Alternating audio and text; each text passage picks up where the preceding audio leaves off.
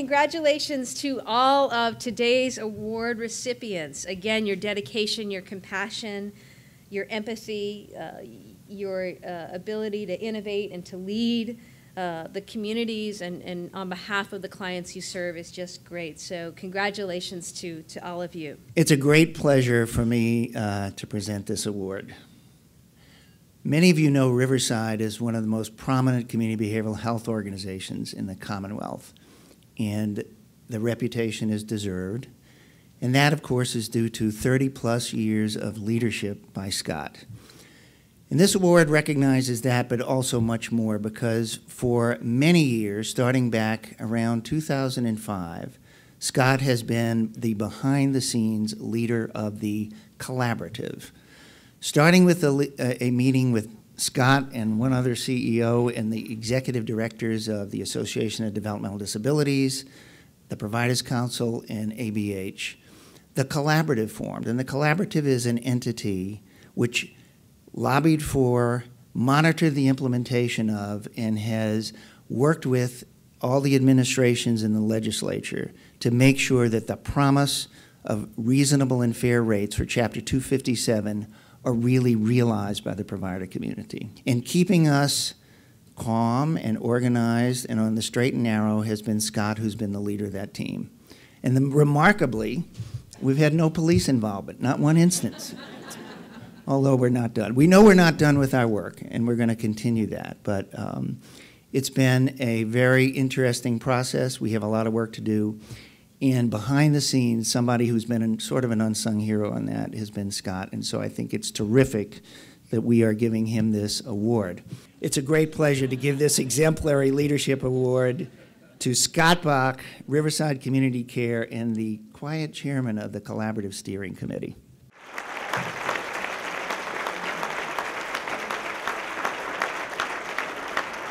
I've been around for a very long time now, 35 years in my job at Riverside and nearly 40 years in our business.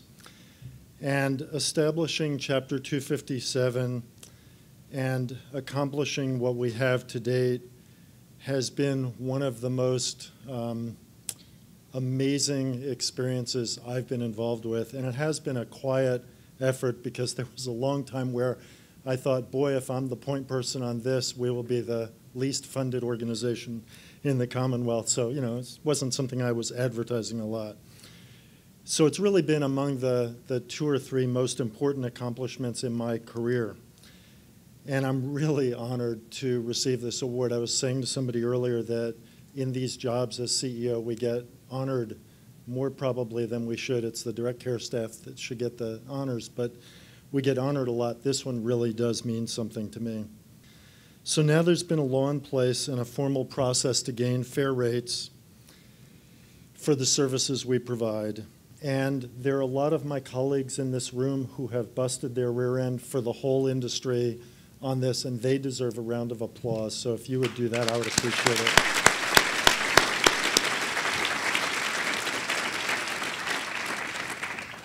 So I just want to point out something, and then I'll get out of here. I just want you to remember something that happened, and some of you might not have noticed it, but I really want people in this room to take power. Every one of the gubernatorial candidates said in public, on TV, in meetings with Vic or Bruce or Deb or me, I support Chapter 257, and I will make sure that it gets implemented. That never happened to our industry before. I mean, they were standing up in public meetings and talking about 257 when no one even knew what the hell they were talking about. That's power. We have to keep that up.